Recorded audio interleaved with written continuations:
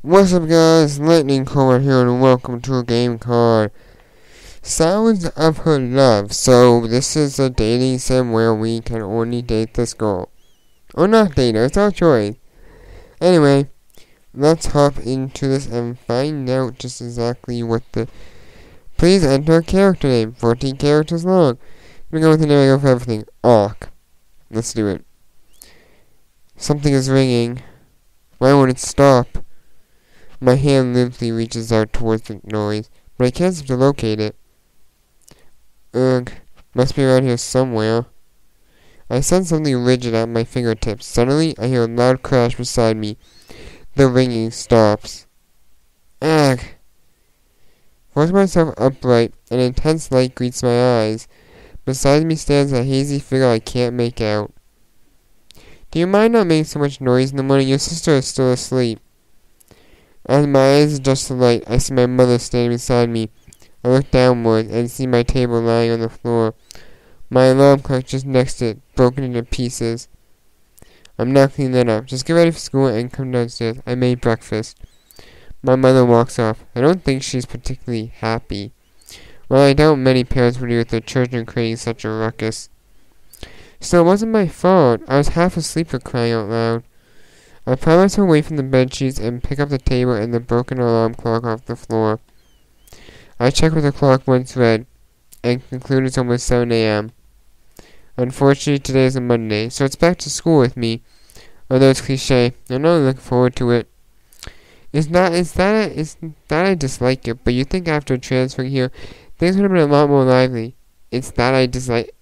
If it's not that I dislike it, I think I'm missing a word there. So far, nothing out of the ordinary has happened. Though I can't really expect life to be like that. This isn't a manga after all. I'm really doing mostly this kind of stuff because Dragon Ball Z Kakarot I can't do at the moment. I'm going to try and record that every day, but no guarantees anymore. Dokkan and Legends is really nothing for me to do, and the Rising series is going to take a few days to actually get all the materials needed, so we can continue our next video. So, gonna be playing some other games just in between the 4 series I kind of have going on. But I can't really expect life to be like that. This isn't a manga after all. I already did that. Opening my drawers, I pull out my uniform. It's still as good as new. I haven't had much time to wear it, and I've only been here a week.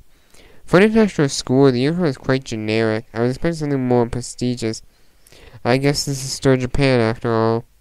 Even though I lived here all my life, my mother was dead, sending me here. She's not a native, so she at least wanted me to connect with her side of the family. Despite her premise not getting in touch with my Anglican heritage was a good idea. The school isn't even English, it's Welsh. To be honest, I probably butchered that. I'm pretty sure that's the country north of England. I don't think there's much difference anyway. After finished doing my blazer, I hear a shout from downstairs. Son, your breakfast will go cold at this rate. You may as well let me have yours if you're gonna waste it. Let us sigh, I close the door to my room and head to join my parents. Reaching the dining room, I hear mother and father greet me with warm smiles.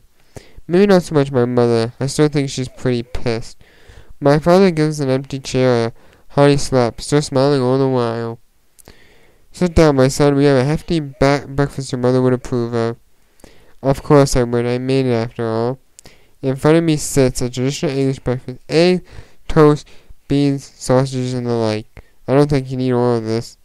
The empty chair was put up from beside me. I guess my sister finally woke up. When it comes to the mornings, she's not very talkative. Or noticeable, to say the least. I'm sure she'll fire up later, though. Ah, yes, my beautiful family has gathered at last. My second acknowledges my father with a quick glance and starts eating breakfast in silence.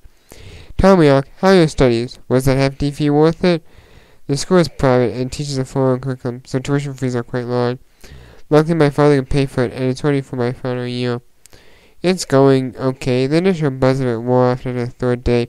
I guess like a normal school, not much different than ones here in Japan. I did not experience at traditional Japanese high school, but due to our relocation to Tokyo, I had to transfer. If there's one person, it's the students. Most of them are natives, and a lot more are quite full of themselves. Even I'm only half Japanese. Really? How much for a normal school? What was the point of that fee then? You want to send out the best education possible, right? That is close to my side of the family.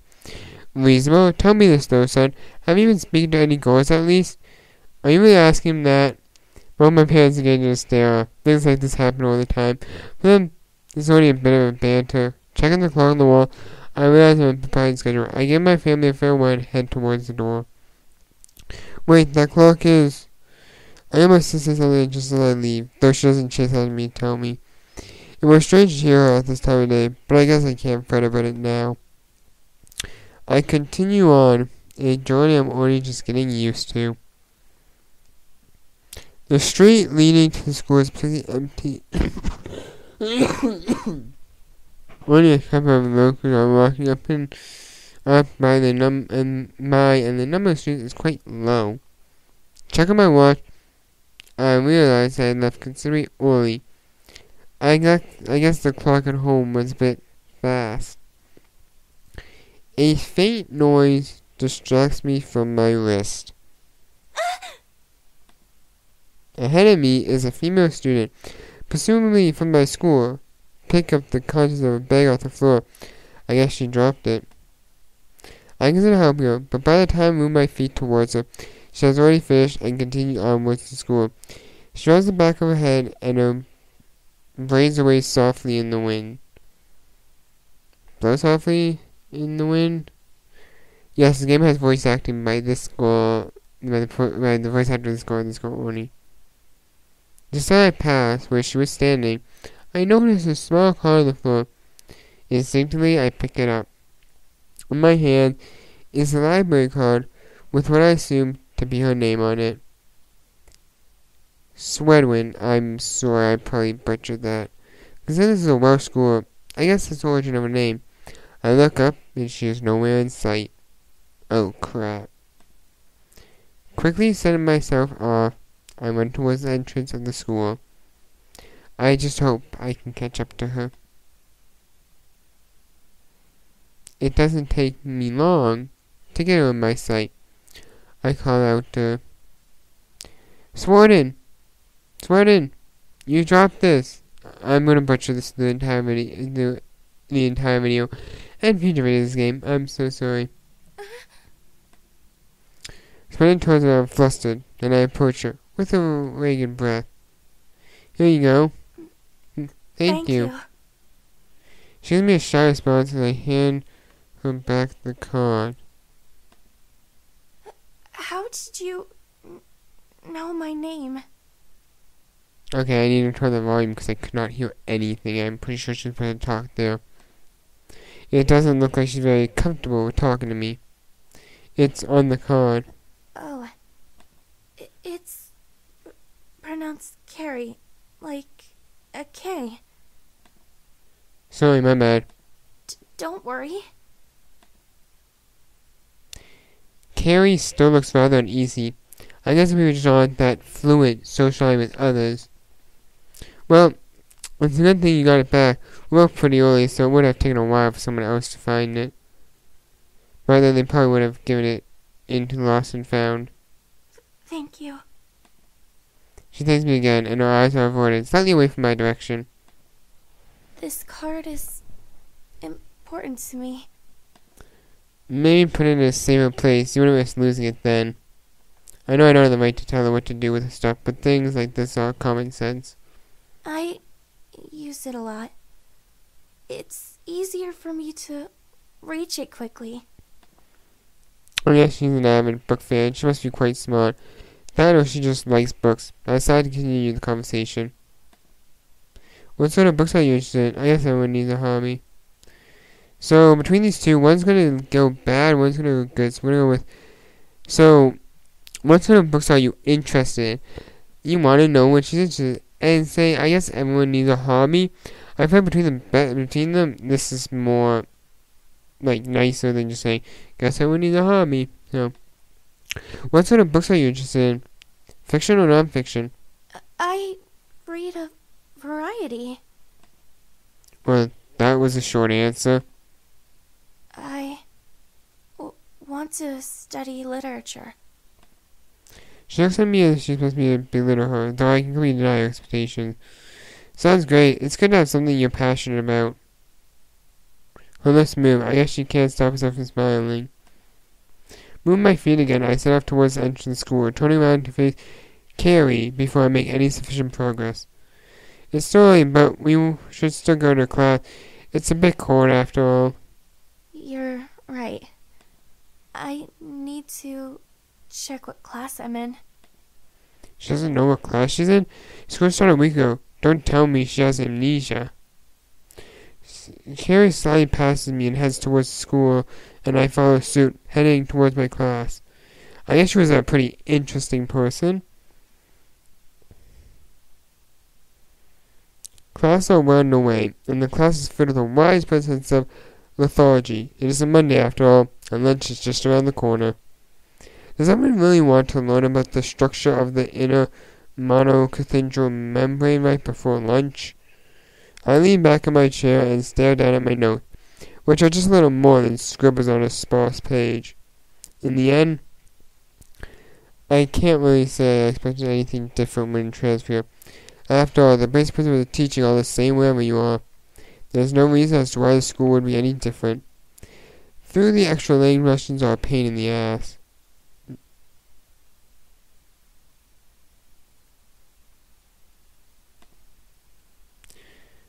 Just a little small, but definitely noticeable yawn. The teacher glares sharply in my direction. Bored, are you, Ark? No, sir. Oh, that's a surprise. How about you answer the question at the bottom of page 3, then? I look at the closed book on my desk and realize what the teacher is referring to. I definitely hadn't done a good job of pretending to work. Still, I oblige and turn to page 3. Moving my eyes towards the bottom of the page, I find a question that's somewhat relative to what I managed to hear during the lesson. What is the space between the two mitochondrial membrane called? Is that the matrix? No, that's the bit inside. Well, boy, do you have an answer? Mitochondrial gap, intermembrane space, or refuse to answer. I have never taken psychology for a while.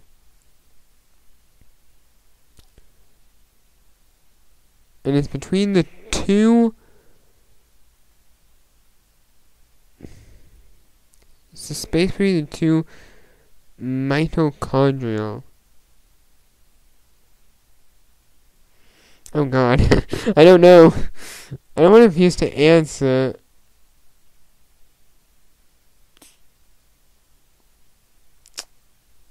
If I could save, I would. But there's a guy at the bottom of the page.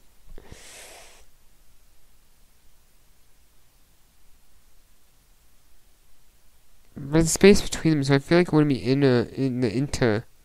I feel like it's inner, but it's a space in it. Oh god, I'm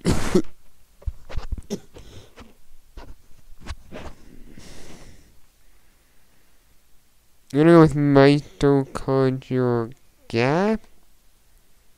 I honestly don't know the answer. The safest bet would be to call it the mitochondrial gap. I mean, it's the gap between to the right. Sure, that must be it. Is it the mitochondrial gap, sir? I have few sneers from the more super curious members of the class, but most of them do know my answer. I guess I was wrong then.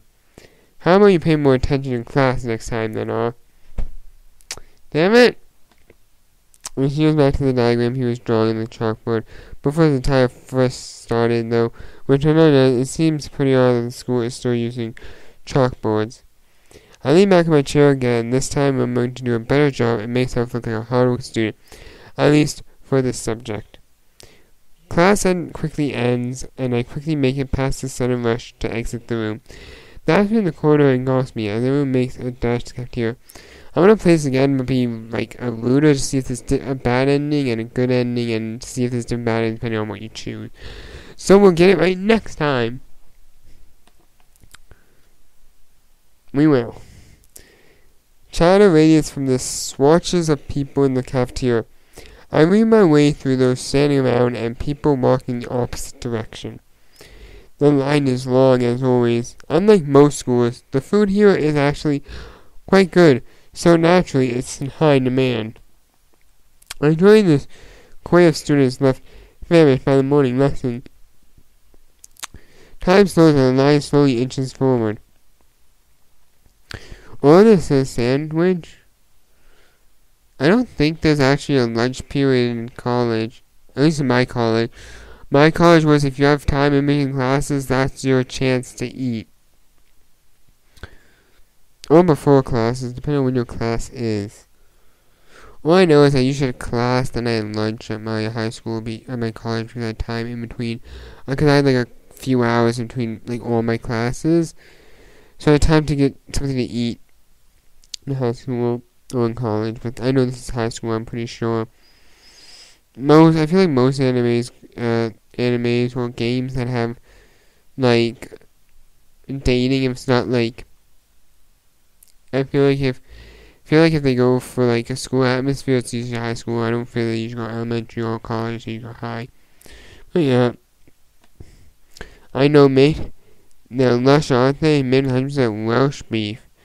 That's what they say anyway. I find it hard to believe they would import that stuff to Japan just for this one school. Eventually, I'm the one gazing at what's on offer at the counter. To be honest, that guy was right. The beef here sure is lush. It's quite a prestigious school. I buy a sandwich and stuff it into my bag. This place is quite packed, so I don't find a place to sit down.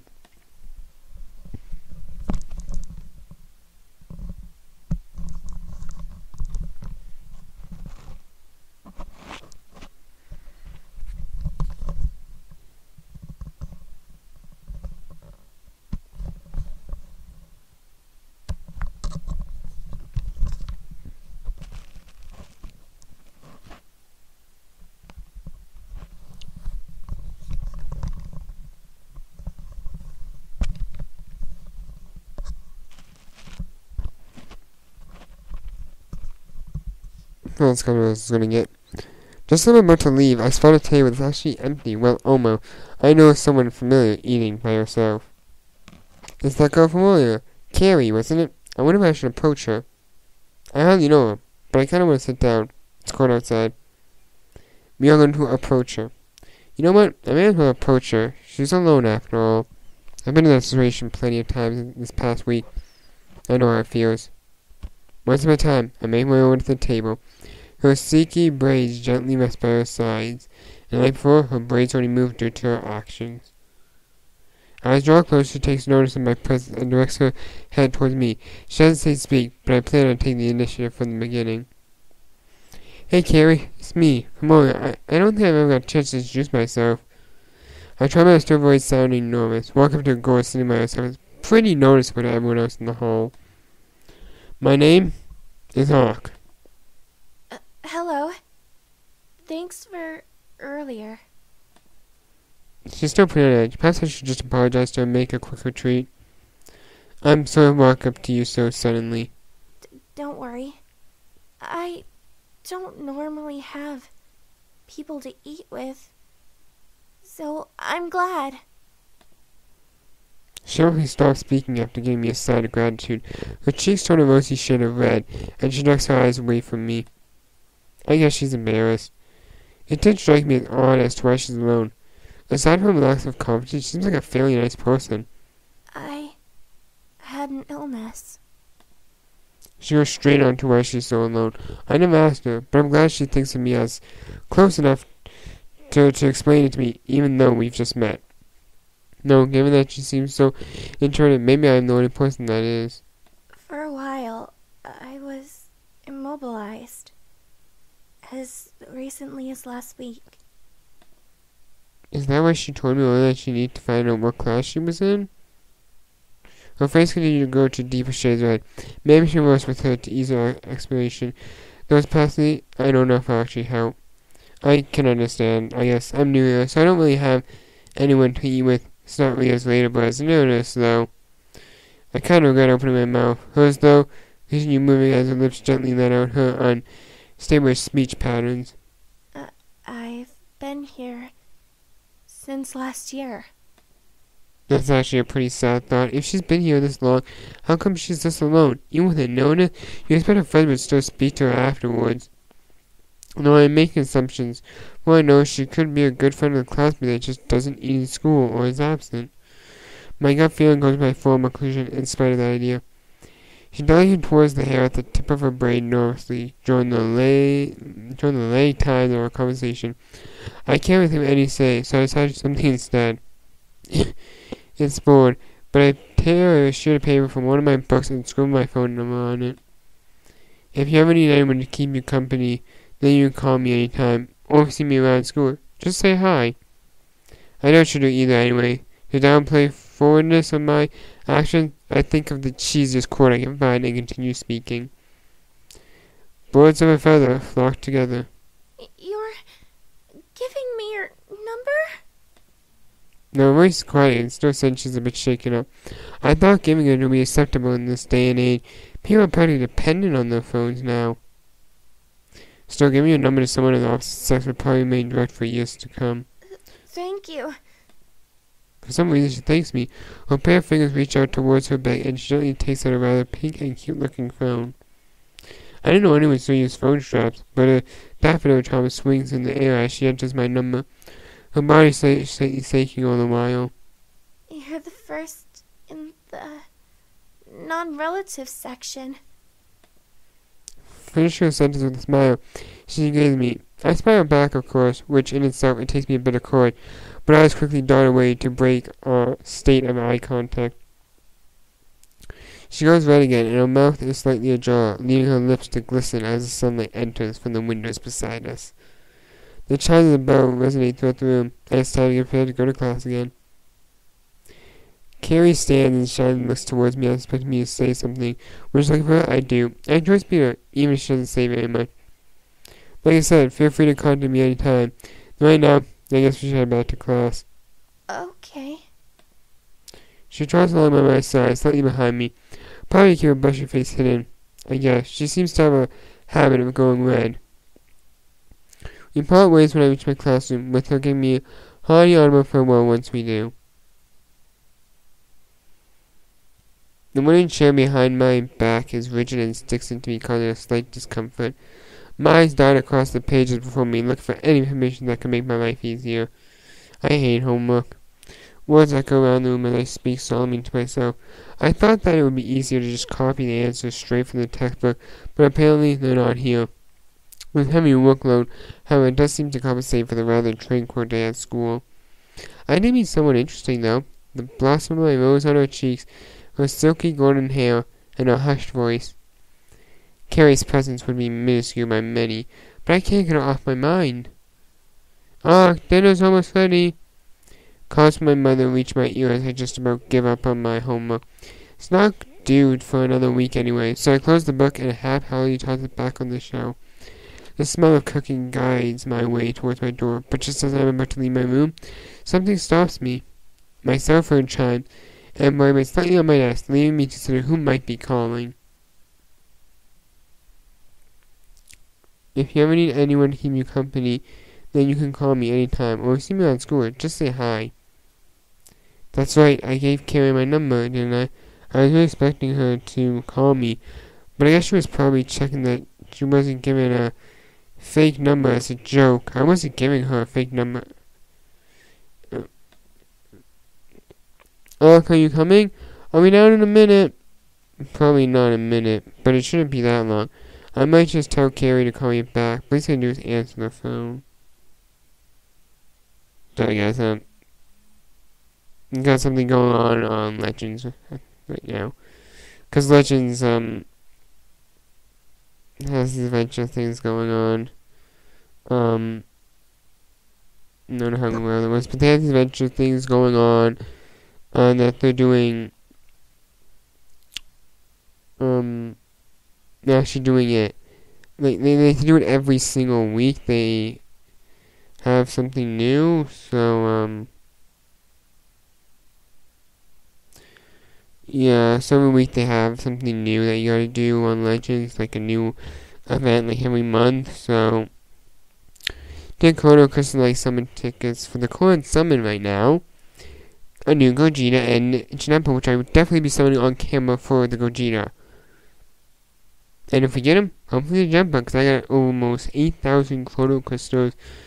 And then maybe we'll get back to the May with the second year anniversary on Legends. So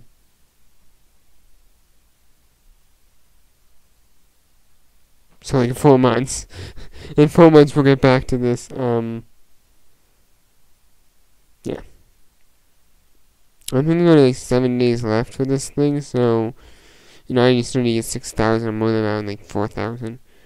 So I still need about 200,000. Yeah. Probably not a minute, but it shouldn't be that long. I might just yeah. I pick the device from my desk and answer the call. Carrie breathes through the speaker, but her nose is ordered to apparent, even though through a mobile call. Hello, Carrie? Hello. I wanted to see if you'd answer. That's what I was expecting. Carrie's voice seems a lot clearer, and the nervousness I had once heard is pretty much gone. Is it because she doesn't speak to me in person? Of course I answer. I gave you my number, didn't I? You did. Thank you. You didn't think it was a fake, did you? I tease her about it. To be honest, if she gave me her number, I'd probably think it was fake too. That is, if she wasn't so timid anyway. Plus I was different, she would probably be pretty popular. Don't worry, I'm only teasing. Oh. Seeing the girl I just met seems pretty abnormal, but I can't deny her parts were that adorable. You seem fairly relaxed. I call out on the contrast of her speech patterns. I already know the answer, but I just wanted to show her that she can speak to people clearly if she just tries. I find it easier speaking to people over the phone. I'm sorry if it seems rude. No, it's fine. I call my father a lot. She did say it was her first non-relative contact. I really wanted to speak to you. Her stutters flare up again. The concept of calling someone from school is still probably quite foreign to her. Oh, your dinner will go cold at this rate. I get a shout from the dining room. By now, my family probably start eating without me. It's quite a tradition now, so everyone eat together. I'll have to tell Carrie to call me back. I'd like to speak to you too, but do you think you can call me back probably in about half an hour? My dinner is ready and my mother is being quite persistent about it. Oh. Okay. Sarah sounds a bit dejected about it, but it's nothing I can do. My mother's quite strict at times, and she'll probably scold me for ignoring her if I don't go now. Karen and I have been temporary for hours, and I head downstairs, leaving the phone on my desk. And a aromatic smell hits my nostrils as I enter the dining room. The present eyes are looking my direction. It seems my family will want to the meal. Father said, join us, brother? Mother says and gives me a cheeky remark as I pull out the chair next to her and sit down to feast upon my now lukewarm meal. I'm too lazy to microwave it. How was school? You went an hour early, didn't you? You knew about that? I didn't tell you the clock was broken before you left. Oh, so that's what she was trying to tell me. She only called me before I left. I was out the door at that point. Well, the extra school is good for you, but don't tell about it next time. My father lets out an exorbitant laugh as I continue eating. I don't think it is that no matter what time I get to school, classes don't start until the schedule too. In retrospect, I did something out of going to school every day. I would have met Carrie otherwise. Now, my son, have you met any fit girls? I asked you at breakfast. I didn't hear you respond. That's because it was a stupid question. I know my father mentioned before. My mother joins the conversation. Patrick can give him an answer. He won't stop asking me otherwise. This one only. No, I am a computer for that sort of thing. We know if there is someone. My answer to Carrie is somewhat primitive, at least in a sense. I haven't even known her for more than a day, and I'm talking to her over the phone. I can't deny I find her cute, attractive even, but I don't think this is the time or place to be thinking about that sort of thing. Tell my father about her doesn't seem like a good idea in the slightest. Don't worry, son. That face is the only answer I ever need. Look on at your face. I know what it means. Go get her, son. My father gives me a thumbs up from across the table, and my mother bats him a scornful expression. He's not a perv like you. Don't you have to listen? You don't have to listen to him, Mark. A clean plate sits in front of me as I finish up the remnants of my meal. I want to leave quick so I don't have to face any more questions my father might conjure up. I stand up from my chair and move to the sink to quickly wash my dish. The thought of Carrie lingers on my mind as I leave the room and make my way step by step up the stairs. It's not unreasonable, but it's just that I could end up in that sort of relationship with her. There's no sign of her having any friends aside from myself, and she is pretty attractive, to be honest. None of my mind wonder like this isn't good. It's too early to think about developing my relationship with her. We only just met this morning. On the topic of Carrie, I need to call her back in a minute. Waiting for her to call isn't an efficient use of time. Swinging open the door to my room creaks as I enter. My eyes shift towards my desk and I reach out for my phone. Okay guys, so I'm gonna stop it here. If you guys enjoyed this video, be sure to click that like button.